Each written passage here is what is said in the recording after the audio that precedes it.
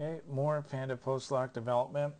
So wanted to capture both sides of the net to see how the goalies were developing from one side to the other. Again, here we're going to be breaking it down through the 3 steps. So goalies getting used to transitioning into the overlap butterfly. Then we're going to do the overlap butterfly, kind of the RVH post lock, and then tracking the puck behind. And then eventually we're going to add in a pass option to try and make it a little bit more game real.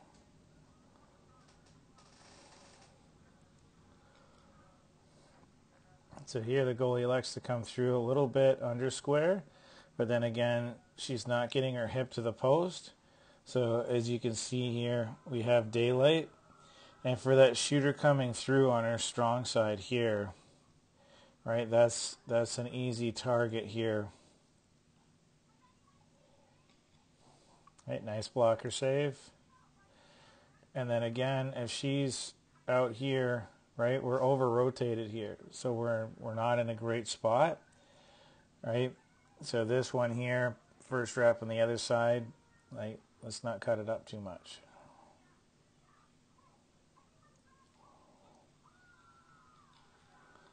Right, nice save, a little bit better. Right, good, getting hip on the post. She's electing here a little bit more to go in more of a traditional RVH, but she still has a pad, the skate on the outside of the post. So in theory, this is the Panda post lock here.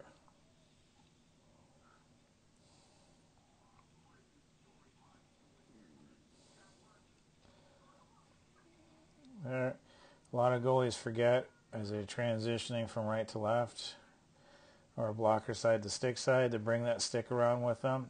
So that stick should be over in front.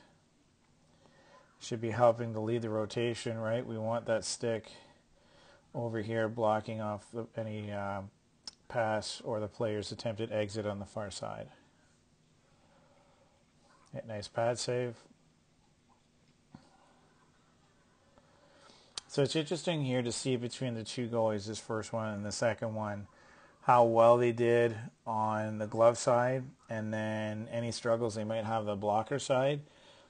So what we're going to be able to see here is some of the inefficiencies they might have on one side or the other. So this is going to allow us as coaches to really break down our next steps of what we need to focus on or help the goalie focus on as part of their practice plan. So from a U18 perspective, I've already sent the girls this video, and their expectation is to take a look over what's going on and come back to me with some of the areas that they want to work on. Most importantly, we want to engage the goalies to become their own goalie coach. I want to end up consulting with them. I don't want to end up leading them by hand the whole time, especially at the U18 level. Right? Good play. Right? Excellent play there. So again, a goalie was concerned about how this play broke down, but right, little bit ahead of the play going into the post here, but not too bad. She ends up squaring up nicely. Right? And then we can see here, just in the way the video is going, it looks like she's going down early, but she's going down on time. But again, she's pushed this puck carrier to the outside. The puck carrier is thinking that she's seeing some daylight here on the short side, but the goalie's going to be able to get down, take that away, right? But we're going to see the hip shift here instead of going straight down. So the hip shift is going to allow the shooter to think they have a little bit more space to shoot it than they might actually have. Right, goalie ends up closing down. We can kind of see over the shooter's shoulder. Our goalie squares up nicely. There's nothing there available. Shooter goes off the back of the net.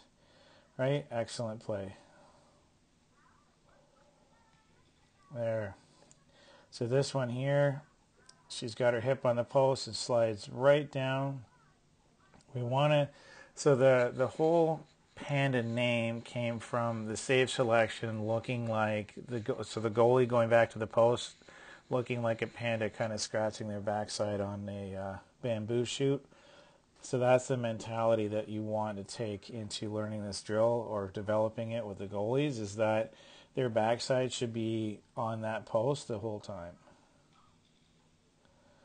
Right, so there, active save, right, active hands, but able to neutralize the rebound.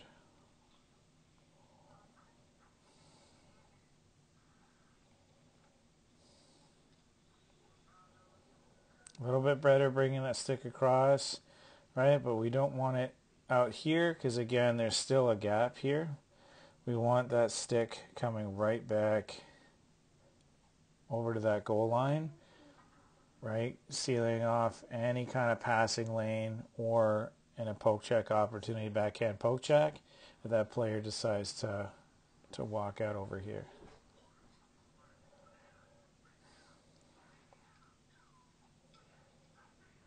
All right, excellent stick position.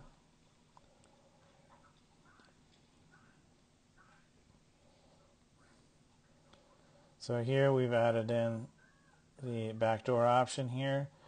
Give our girls the opportunity to work into some game situations. All right, nice execution. Oh, cheating, right? Got caught in between here. I guess this is kind of a combination of everything, but not a master of none.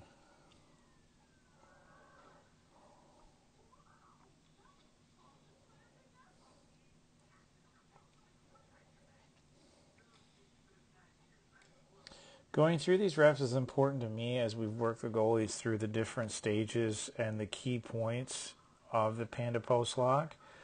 So we're identifying puck position, we're identifying good defense, bad defense, just situationally so we know how to play the puck carrier. We're identifying secondary scoring threats. We're sealing off short side holes, and we're making sure that player doesn't have any options, and we're trying to provide ourselves with the best opportunity to make a save.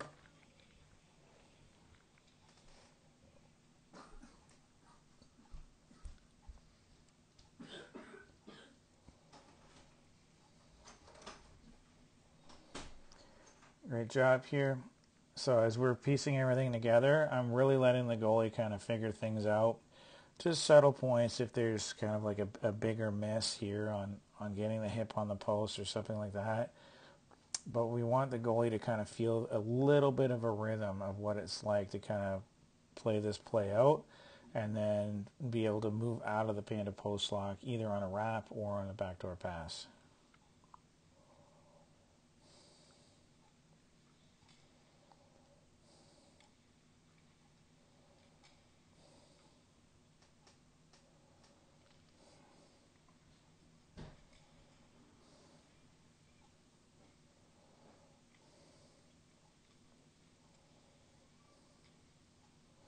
Right, excellent play there. Active stick.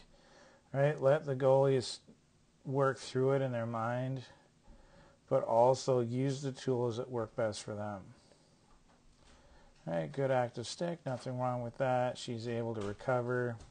Right, and stick kind of coming up in the air. Obviously, economics of movement, not the greatest, but she's able to get it around, get it on the puck, regain her balance.